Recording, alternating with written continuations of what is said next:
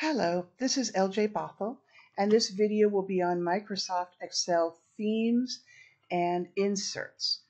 The information should be generally similar between the different operating systems, even though this is focusing on Microsoft Windows. So we're going to work on a file that is being used for the Microsoft Excel Bootcamp book. I'm not going to do all of the same things as the textbook exercises suggest, but I'm going to do more of an overview so it will help you with going through those various steps. I'm going to clean up just a little bit here. Taste du Monde is really tiny and I want to make it bigger. So I'm going to go to the Home tab. I'm going to make it size 24. 26. I'm going to make it bold. Other than that, I'm going to leave this alone. Now, anyone who's worked with Microsoft Word knows that Word has a layout tab and a design tab. But because Microsoft Excel is primarily about calculations and data analysis, they've combined the various things that can be used in Excel into one tab, menu, and ribbon set here. So the page layout. The page layout covers the page setup and it covers the themes, and then we'll also get into the insert tab a little bit later for inserting objects. So first off, let's actually take a look here at the layout for the page setup. I will likely also touch on this in another video, but let's take care of it here. So basically the orientation means whether the paper when it's printed out is taller than it is wide, or the document is taller than it is wide. And given when you're working on a spreadsheet, you have a number of columns, you would usually want to use landscape. That'll make it a little wider. Now we can't really tell until we go into page layout. So at this point, you can see that the page is now a little bit wider than it is tall. It's an 8.5 by 11 sheet of paper though, so we're going to go over to the page size. We'll change it to legal, which is another thing you can do. Now in this particular case, this would all probably fit on an 8.5 by 11 sheet of paper, but if this proved to have more columns added to it, then that's why you would do this. And then the margins you could set up. The normal margins look like this. You can make them a little narrower like that, or you can come in and you can customize them by choosing custom margins and making it so maybe the left is and the right are both 5, and then the bottom and the top can be a little bit more. So you can modify things like that. I'll make this a little bit bigger, and we're going to take it back to the normal page view. Also in the page layout tab are the themes. Now the themes are the color sets that you can attach to a document so that whenever you add text and want to change the text color, you'll have a color palette to work from. What do I mean?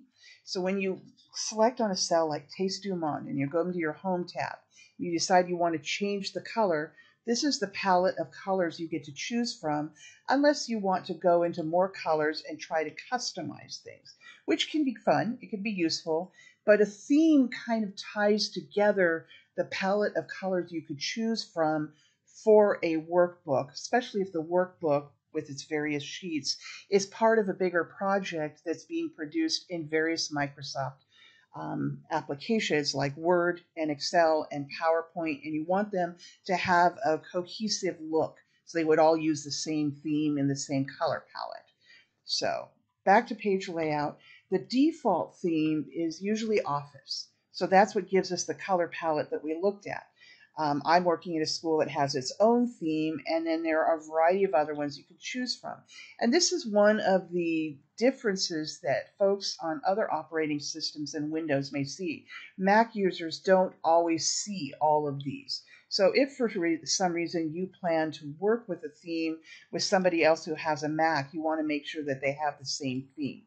But right now, since I don't know which ones are on any student or learners Macs, if you have one, I'm just going to choose a theme for this exercise called Basis.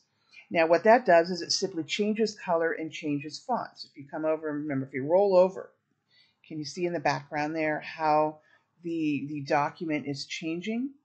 It's adding different fonts, and it's choosing a different bar color, which would be probably the dominant color in, oh, that would be awfully hard to read that one. And what is it called? Main event. So we're just going to go ahead and we'll choose for this one called Basis. Now, what if you don't like the color palette? Well, let's see what the color palette is. If I go to home and I come here and this is what I've got. So they're kind of more natural earthy colors. A red, a green, a blue, a different green. There's no yellow in here. There's an orange. There's no purples or anything. Maybe you don't like this color palette, even though you may really like the fonts. So those look good. So let's go to the page layout. You can actually come here and you could choose a different color scale or palette to use with basis. So it would keep the other things that are part of the theme, but if you wanted something that was overall had more reds and oranges in it, you could choose that. You could choose something that's maybe got a slightly more techy looking colors, or you could choose grayscale if you wanted that. So right now, I think in this particular case, I'll choose red orange.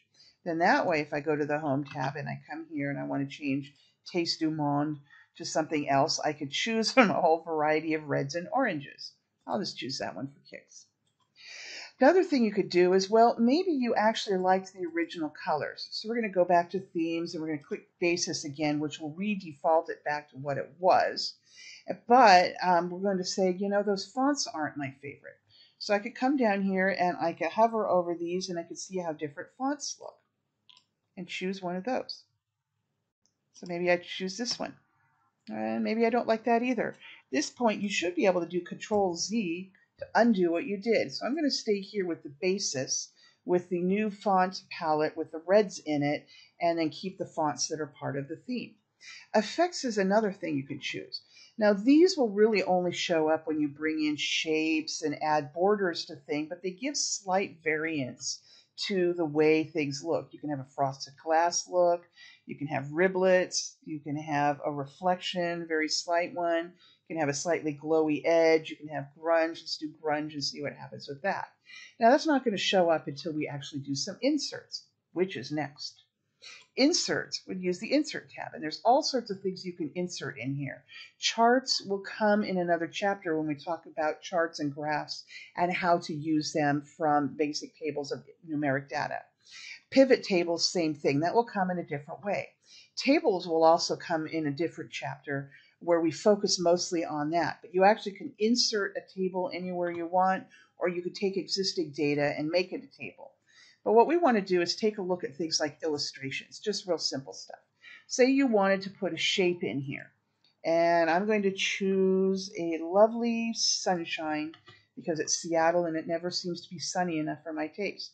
If I choose that shape, right now my cursor looks a little different. It has this little tiny crosshair here, but actually, and I know from experience, my cursor is loaded with the shape. So I need to hold my left mouse button down and drag, and I can kind of draw the shape, and there it is. Now this is an interesting thing to learn. I've now clicked away from the shape. This is my normal menu of tabs and their ribbons. If I click the shape, suddenly a new contextual menu tab and ribbon that goes with it shows up. It activates for the shape. It used to be back in the day Microsoft tried to cram everything in, and finally a decision was made, which is actually kind of clever, to make sure that certain contextual tabs with various options that you need only show up for the item that needs it. So this exists for tables, for shapes, for smart art, word art, things like that. So now in the shape, I've clicked the shape and I have this whole tab of stuff I could do with it. I can adjust the size of it. Usually things like the shape, I want to make sure I get this right here. I'm going to make this so that it's about 2 inches wide. Now in this particular case with the shape, they do not link these together. It is not going to change the height at the same time as it changes the width.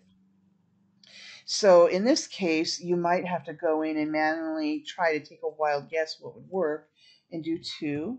Or you can drag a corner and you can move it around and do all sorts of things with it. You kind of, eyeball it. And this is, of course, for when you have the vision to be able to do it. You can also come in here and you can choose some styles to change the shape to. You can hover over them. So for instance, it might change the quality to fill. This is where you can start seeing some of that grunge that we chose for an effect. and different variations of the grunge. So say I'd like a dark red one here. So these are non-grunge and these are very grungy. Maybe I want this bright one here. So that one's kind of cool. You can also go in and simply change the fill. So maybe I just want to change it so that it's this kind of tangerine color. Is that tangerine? Or is that a little bit more of a, well, that's good. And then you can change the outline.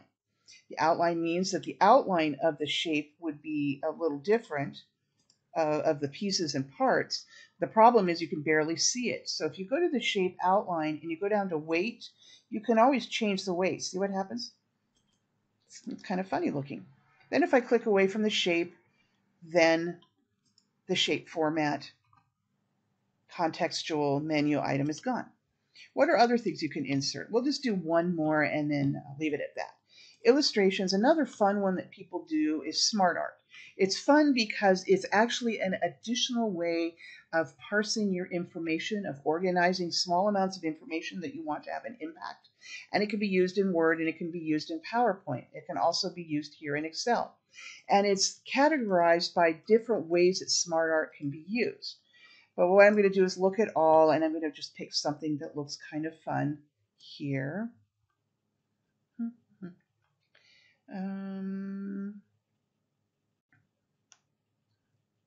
Let's do this gears one.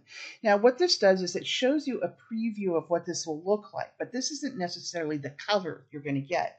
This particular preview indicates that probably 2 or 3 colors will be used, but of course it will be dependent on the theme that you chose. And you will also be able to make modifications. So right now, okay, for instance, in this particular case, the smart art actually just came in as 1 color. And it has what you call a little box here where you can see the hierarchy of items here. So in here I could type coffee, then I can do tea, and I could do cola. Or I could close this and reopen it with this little arrow. I can close, open. And I could come back here and say I want mocha. And I could type directly in here. Another thing is that when you click on the smart art, just like when you clicked on the shape, I now get a new contextual menu, except in this case, I get 2 of them. I get the smart art design and then another format tab here. Actually, there's no format tab here, but in Word, it gets confusing because there's actually a format tab in Word. But here, I can use the smart art design to change some of the styles. So I could come here and do this grungy one. I could change colors, so I could use a variation of colors and still have the grungy look, etc. I can also decide to change the layout that would be similar. Oh, this is interesting. That's a nice drink. I'm going to keep it. But you could change layouts, and you can add the text pane from up here as well as from this little arrow. And you can actually separate the text pane. It isn't actually stuck to the smart art. If you separate it, it will show up on the screen. But when you're doing your MERP, you might want to keep it kind of close. On the Format tab, this allows you to go in and change things like the text itself. So right now the text is white. I could change it to bright yellow or something else if I wanted. So you have these things that you could play with. So anyway, I hope this gives you a bit of an overview of how you can insert things and how the inserted items have their own contextual menus that you can work with, how you can assign a theme, how you could change the colors and the fonts and the effects in the theme, and also how you can use the page layout to change the margins, the orientation, and the size. So thank you very much. I hope this was helpful to you.